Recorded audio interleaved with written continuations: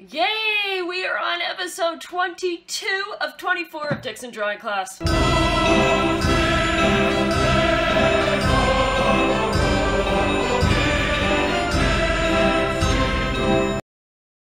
I hope you guys have had a good week. I hope that you've been able to do your thumbnail sketches and practice drawing the elements in the style that you want to draw. Have you been doing any speed paints? Have you been working hard? So I guess I'm wearing the same clothes that I wore last week.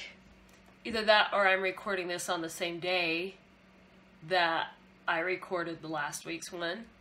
I'll let you decide. We are going to jump right into it today. Our mini lecture and drawing portion of the class are the exact same thing. I'm going to talk to you about how to work on a sketch and get a final sketch for your project. If you look at the homework sheet, it looks like this. The idea is you can use this as your canvas to start out with, but actually I think it's probably best for you to just do it on your own piece of paper, a larger piece of paper, or your own canvas in Photoshop. The idea is, the homework is take the thumbnail you drew last week and draw it larger and over, redrawing the parts you don't like until you have a final sketch that you're happy with. So I'm going to show you how to do that right now. Okay, let's take a look at what I've got pulled up here.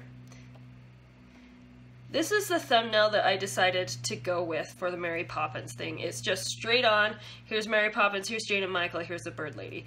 I chose this because it feels like you're in the audience. It feels like you're they're on the stage, and it's just like you're kind of watching a moment from far away, and it's kind of not dynamic, and so you can kind of focus on their acting, and it's going to be really cute. The things that I did this week to practice for it was I practiced drawing drawings in the style of Annette Marnette, and she is a really, really great artist, and I really like her style, and I kind of want to do that, at least a sketch part in her kind of style. So now that you've got that, what you want to do is you want to make sure that you have the right ratio measurements. So it might behoove you to take the thumbnail sketch and measure the sides and then times it by 10 or however many might fit on your page, and then draw the box on your page in those right dimensions.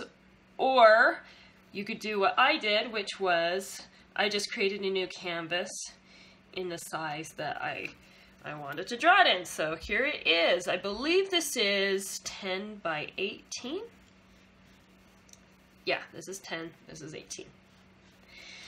Okay, so the first thing I do is that what you're going to discover is the first sketch that you make is going to be very rough, and it's going to be a whole lot like the thumbnail. Remember to have your reference file handy so that you can work on this, so that you can refer to it whenever you need. Okay, so I liked it when the horizon was about right here. St. Paul Cathedral steps maybe about right here. Okay, there's pillars. It goes like this. Okay.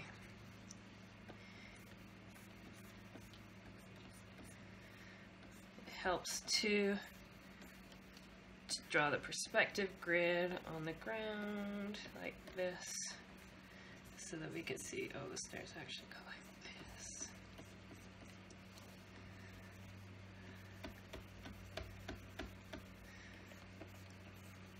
Maybe draw something in the foreground to kind of frame that.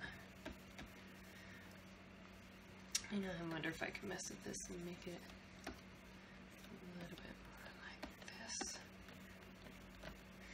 I like that better. Okay. Let's see if we can do this. So I'm going to be drawing these foreground elements just so I can kind of frame the picture. I don't know if I'll draw it that far in.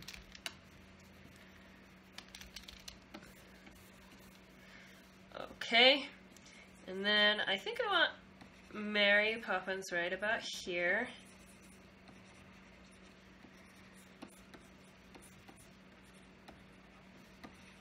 She'll be holding her umbrella and maybe messing with her gloves or something.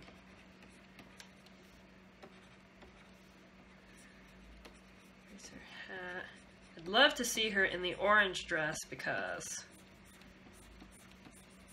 that would stand out so nicely against the blues of the picture. We'll decide that later. Okay. It'd be nice if the bird lady was right about here. And actually, I think we probably need to make these stairs more prominent if we're going to make her that size. Okay. Let's see.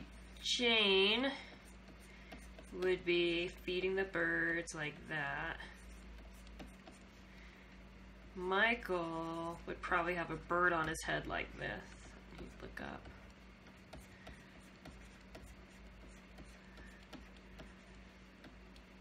That. And there would be birds overhead. I think I made Mary Poppins too tall, so I'm going to make her smaller. Maybe a little bit bigger. Okay.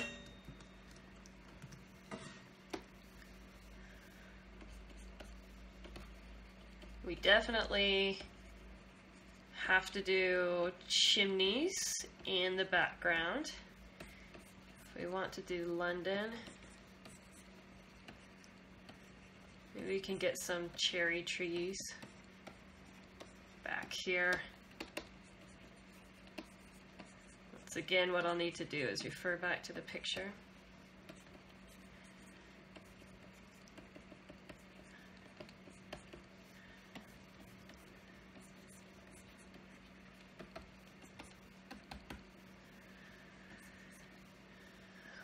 Okay, maybe the Fidelity Fiduciary Bank will be right here. Okay, these all will just be really faint outlines in the background because once again, everything is meant to frame this picture. Actually, let's have that go up like that.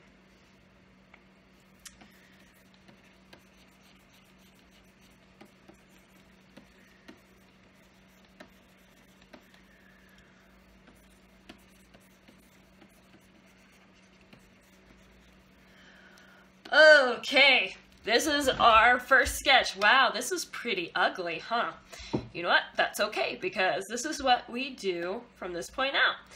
Once you have that sketch down, and you're getting, you know, the basic staging and layout and stuff, go ahead and either put a new piece of paper over yours, maybe tape it to a window so that you could see it better, or lower the transparency, the opacity on this, get a new layer, and we trace over it again, but this time we go into just a little bit more detail.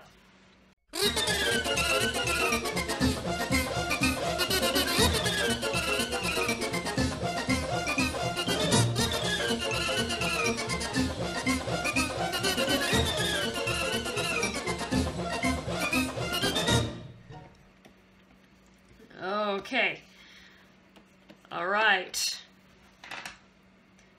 so this is basically sketch number 2. Now I'm going to tell you, it goes along this process. This is kind of what I do next. A lot of times I collapse these layers, I lighten them up, and then to make sure that it's working, I flip it horizontally, and I can see a lot of problems that I didn't see before when I flip this horizontally.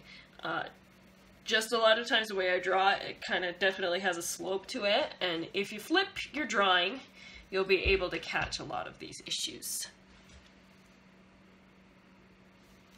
So we do another round again.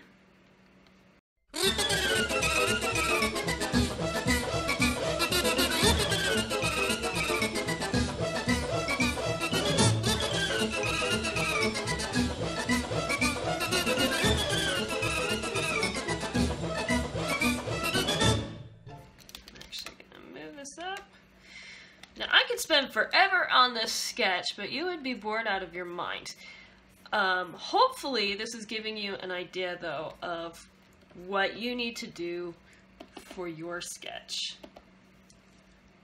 Okay, we are going to flip these around again.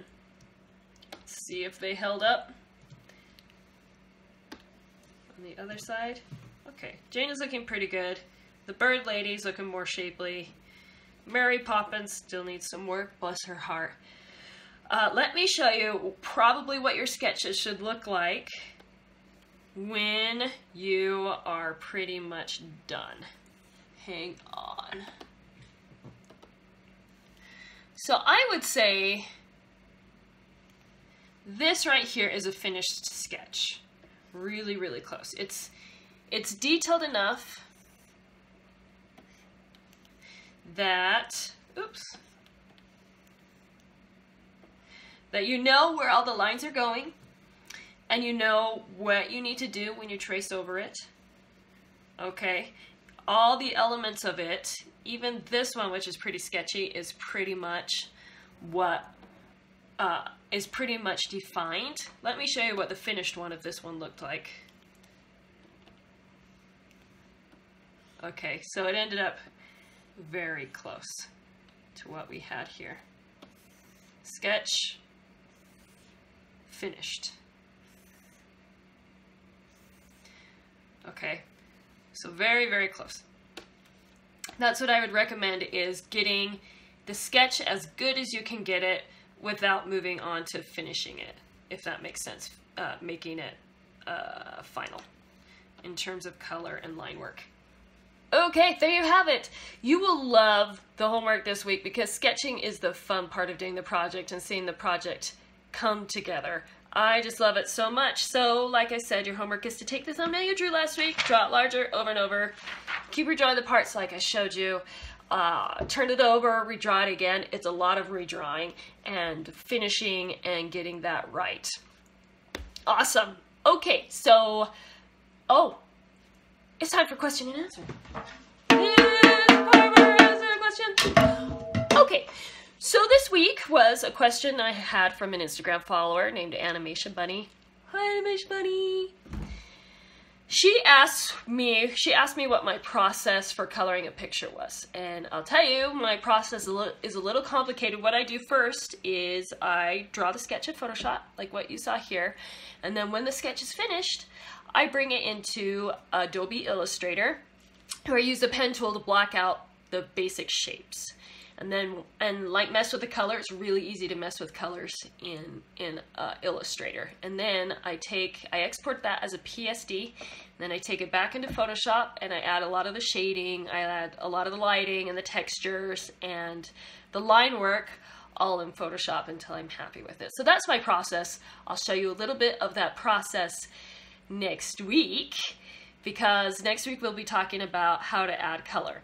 Sound good? It sounds good to me. All right, have fun with the homework this week. If you get discouraged, go ahead and set it aside for a little bit and practice drawing speed painting, practice drawing the artist that you want the picture to look like.